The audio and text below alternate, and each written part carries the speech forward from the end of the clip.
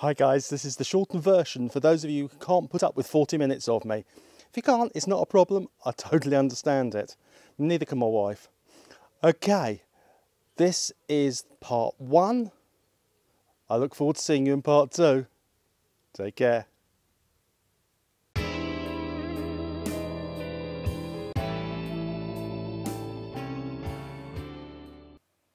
Hi everyone.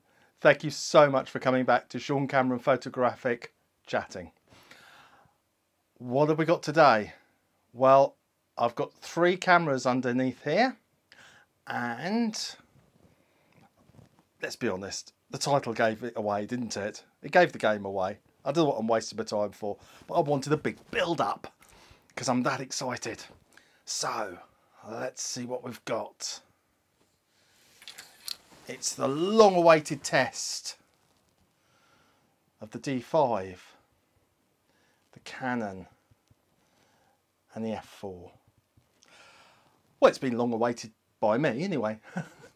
So, we've got the Nikon D5, which is the top pro camera. If you draw a veil over the D6, which I think it's probably best to. We've got the Canon, which is a 1D Mk2 N, manufactured in 2005. And you must have seen my box opening. You must have seen this baby's arrival. It's my F4, my Nikon F4 from back in 1988. Oh. If you saw my box opening, you'll know that this was the camera in my 20s I was desperate for. And it's taken me a while, but I finally got one. So, why a test between these 3 cameras? I'll throw it back at you. Why not? They were all pro cameras in their day. They all have merit. And in their own way, they're as good today as they were back then. And I will do 5 different categories of testing and mark them out of 10 just to make it exciting. And we'll see how they get on. Now, I don't think I've ever seen anybody else do this. I've never seen anything like it, so that's the reason why I'm doing it, and that's why. And I am excited about it. I think it's going to be such a fun test. I'm going to test them with sports, dog jumping, which is my game. It's my dog sport. Is how I make my money, and I'm going to test them against portraits, because I do portraits as well. I'm a professional photographer. We do a bit of everything nowadays, let's be absolutely honest. Gone are the days where we used to specialise in weddings or portraits or studio. Anyone that's a professional photographer now tends to be a jack of all trades. And that's how we pay the bills. I digress. I planned this, and the first problem I had, or issue, or stumbling block, whatever you like to call it, was that I've got a 200 film in my film camera. Not a problem, but I think it's only fair to do ISO 200 on both of these as well, because that makes it fair. That balances the whole thing out. Issue 2, before we even start. Yet again, to make it fair, I want the same 70 to 200 2.8 lens on both the Nikons, because I've got 2, so it seems only fair to try them with that. But of course, sensors are a completely different matter. So I cheerfully put this on this camera, and of course, all of a sudden, the information I've got isn't working. Or it's at least restricting me, because there is no way with modern lenses that this poor old camera could adjust the aperture. For as old as me, you'll remember the lenses where you adjusted the aperture by hand. You had a little ring on it, and that's how you set the aperture, the manual way. That's what this was designed for. So I'm told that the only thing I'm going to get with it is shutter priority and programming. That's cool. That's fine. We'll deal with that. We'll shutter priority is absolutely fine. I can work with that. But the camera automatically sets it to its widest aperture, which in this case will be 2.8. So I shall set all the other cameras, the other two cameras, up to 2.8 as well. Somewhat challenging over a dog jumping a fence, but we'll deal with it. But ideal for portraiture. Anyway, those were the two issues I thought I'd let you know about. And let's now move on and see how I get on with the sports part. Okay, see you soon. Hang on. I got so excited about doing the shoot, I forgot the first two sections. So let's rein back and start again. Okay, this section, the first section that I'm going to mark, is about how the camera feels in the hand. And it's about the engineering, the feel, the switches and the dials. So let's start with the D5. Now, to be quite honest, if the D5 doesn't feel comfortable in my hand, then there's something seriously wrong and I need to worry, because I've been using this camera for about 4 years since it was first released, and yes, it feels comfortable, as it should do. It sits in my palm nicely, it's balanced. Switches, the dials, they're comfortable, they're easy to use, they're soft to use, if that makes sense. They're easy to switch to the wrong thing, but they're easy to use nonetheless. So yeah, it's for a piece of electronic engineering, it's got it all really. It's all there. I can't see many things that I would wish would be on it that aren't. So I'm not going to tell you the score now. I will, but I'm not at the moment. Okay, on with the Canon. Now remember, this is a 15-year-old camera. And the first thing you'll notice is I've got a smaller lens on it than the others. Now, to be honest with you, this is used for training. I don't use it as my day-to-day cameras. So therefore I'm not going to invest in glass that I don't need. The lens that's on it is perfectly good. It'll do the job. It'll do the job compared to these two lenses. I'll make sure that this is a 135. It's a 28 to 135. I'll make sure that I do these at 135 as well to make it fair. And let's get the first impressions. Well, my first impression is it's a little bit awkward. Is it taller than the... No, it's not much taller than the D5. But it feels like it wants to tilt back. It doesn't sit in my palm comfortably. It doesn't feel balanced. Now, you'll be thinking to yourself, that's because it's got a smaller, lighter lens on it. Well, I can put lighter lenses on those ones on my D5 and it's still as comfortable. So there's something not quite as comfortable with this one. Let's see the switches. Yep, they're pretty solid. Canon don't want you to make a mistake. They don't want you to flick a switch accidentally. So they double bag it, or they make the switches pretty solid. And these are no exception. They're not going to wear out, are they? And they're pretty heavily engineered. They're solid, and I would say they probably, they feel positive. The switches feel positive is probably the best thing I'll say. The only thing I've got concerns about is how top heavy it is. Now, I'm going to put it down. Now, before the Canon owners start getting cross with me as a lifelong Nikon user criticising a Canon, let me make one thing absolutely clear. In my mind, there's no difference between Canon, Nikon, Sony, whatever you want to use, whatever floats your boat. The manufacturers are in it to make money. They don't produce rubbish.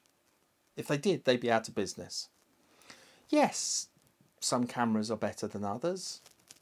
Some lenses are better than others. But generally speaking, Canon and Nikon produce some stunning cameras and lenses. So I'm not biased. I stick with Nikon simply because that's what I've always had. So please don't have a go at me for being daring to criticise a Canon. Don't worry, I will be singing its praises as we go along. But at the moment it feels top heavy. Just my opinion. Right, the F4. An even older camera, poor old girl. Now I do admit to being biased about this, and as I start out, I have to say that it doesn't sit very comfortably in the palm. I don't know whether you can see, but there's actually a gap here where it needs to rest, and so I'm going to have to shuffle it forward so it feels comfortable. And now I can barely reach the zoom ring. So let's try the dials. There's a lot of safety switches on this lens. Okay.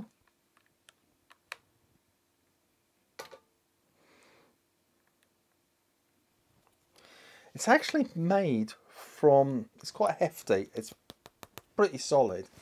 It's actually made from a substance, and I made a note of it, called alloy of copper silumin, which is a cross between silicon and aluminium apparently, and aluminium, or aluminum from our friends in America.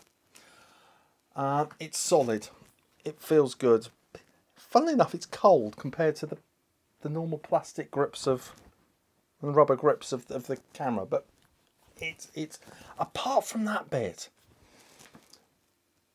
Now I'm not going to mark this in this session. I'm going to give them all the mark in the next session. I told you I was biased about the old girl. I like to help the aged, and she's getting on a bit, but she's got some tricks up her sleeve. So let's just wait until the next one to mark her and see what she comes up with. Okay. So far, D5. I would say F4, Canon. But let's see it as it goes on. Okay. And by the way, you mustn't miss my next video. My next video is going to be, it was shot a couple of weeks ago, and it's the first time I'd ever shot a Canon camera for real on a shoot. I hope it gives you a giggle in these times. I thought it was quite funny, and yes, it was an experience. I was very much out of my depth. That's for another day. But please don't miss it. Okay, let's get on to the second one. the second marking round. See you in a bit. Okay, it's boiling hot. We're outside. I found myself a bit of shade just to show you these cameras. Now, if you remember rightly, I wasn't going to give you the scores for the first section, which was the feel of camera, the initial feel, the engineering and everything. And the reason is I told you that the F4 had a bit of a secret. Now, I found it a little bit shallow here to hold, just a little bit shallow. It wasn't deep enough. But the D4 comes with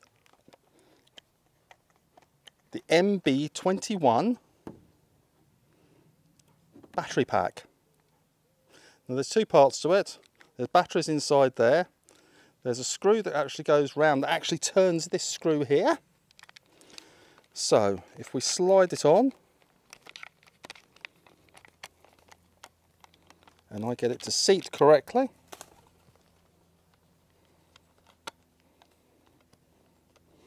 pigeon just flew out. I think it was frightened of me cameraman.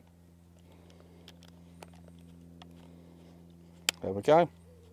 It's seating nicely. I'm screwing it back together. And now I'm going to use the penny just to tighten it up. There we go.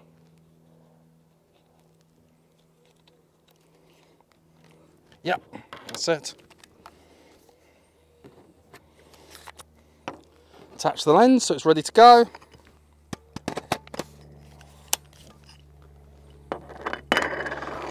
And now it's become the F4S. Simple as that.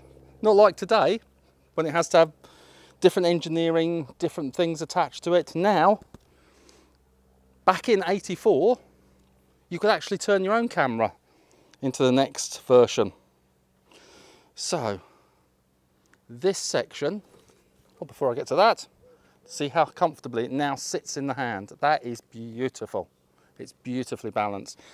There's a heck load of batteries in there, and yeah, it's sat very, very nicely. So that rather changes the schools, doesn't it? You hear that? Doesn't that sound gorgeous? So that changes the scores, doesn't it? Because it now sits comfortably. So I will say D5, 8. It's comfortable, it's great, I'm used to it. The switches, they're soft, they're easy to use. The Canon, if I remember rightly, it tips back in the hand a bit. I'm only going to give that a 6. Sorry, Canon users. Switches are a little bit sharp, they're a little bit hard to use, but it's that balance bit that I don't like. It'll have a chance to catch up though. But the F4S as this now is, well, you've got to give it, I was going to give it a 7, it's got to go 9 now, hasn't it? It's got to be fair that it's only 9, it's gone to 9. So the next section is individualism, adaptability. Well, how adaptable is this? I mean, you can get different data backs for it, you can get interchangeable focus screens, and you've just seen the battery grip that turns it from an F4 to an F4S. It's got many more batteries in it. And the way it screws in, and the way it attaches, and the way that it sounds, how can you not love that? How can you not love that? That has to be a full 10. Has to be a full 10. The engineering alone. Canon.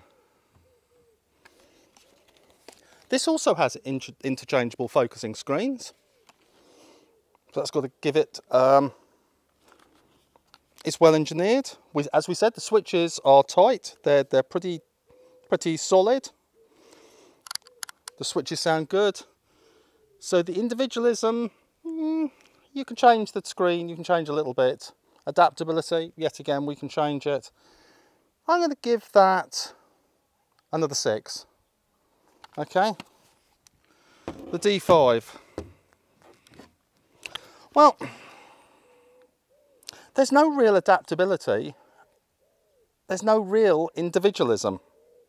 It is what it is. It's a fantastic bit of engineering, but it is what it is. You can't change it. If I've got 2, I can change them within the camera, but I can't actually change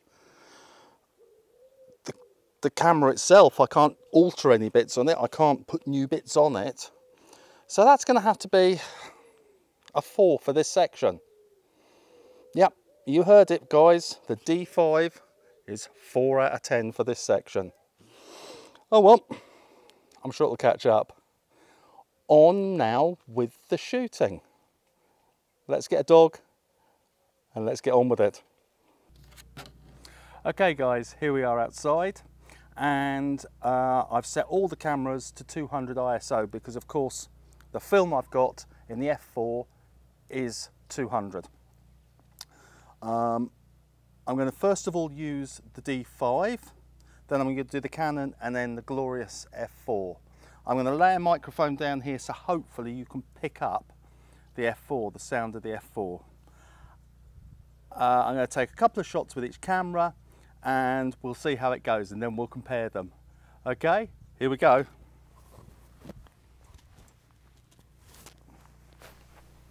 Okay, let me just start talking about this section, which is all about using the camera. The D5, I've been using this, as I said before, for about 4 years, and the D4S before that, and the D3 before that. So I would expect to be at home with it. It gives me confidence and immediate feedback. The focus is instantly fast and precise. It is virtually instant. I'm going to give this a 10 to use. A 10 out of 10. It's a stunning camera. Okay.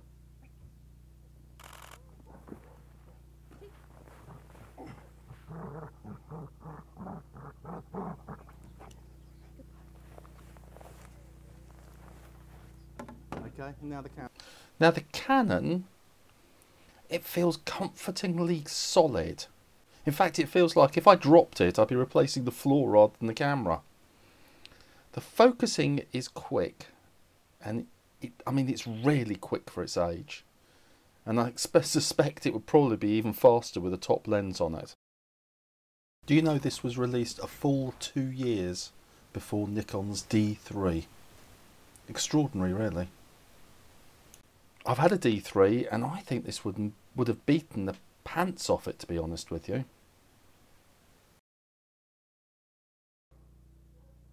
Okay.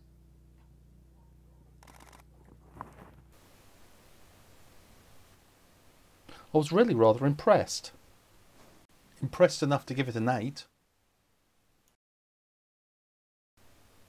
I thought to do one extra shot just to make sure.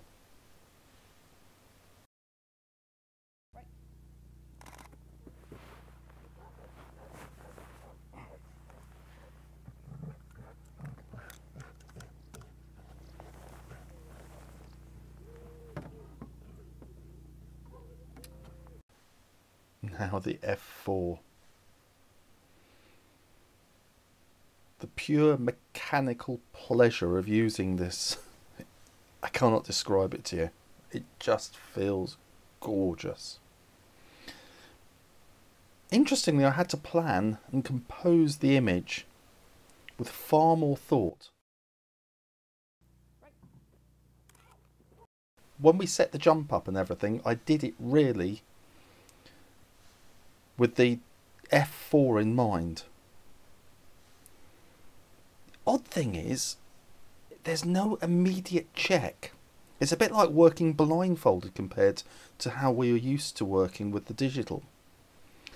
And I kept finding myself checking the camera back for the histogram. Later on, I've also forgotten how fiddly changing the film was. I must say I'm amazed that in 1988 the camera had an option to switch between the AFC and the AFS.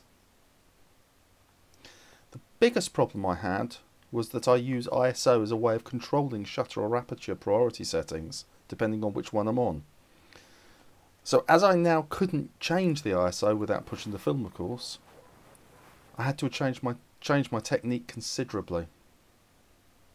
But it still gets a solid 8. So this is the end of part 1. I look forward to seeing you in part 2 when we see those pictures I've just taken and the climactic final. I bet you think you know who's won. Think again.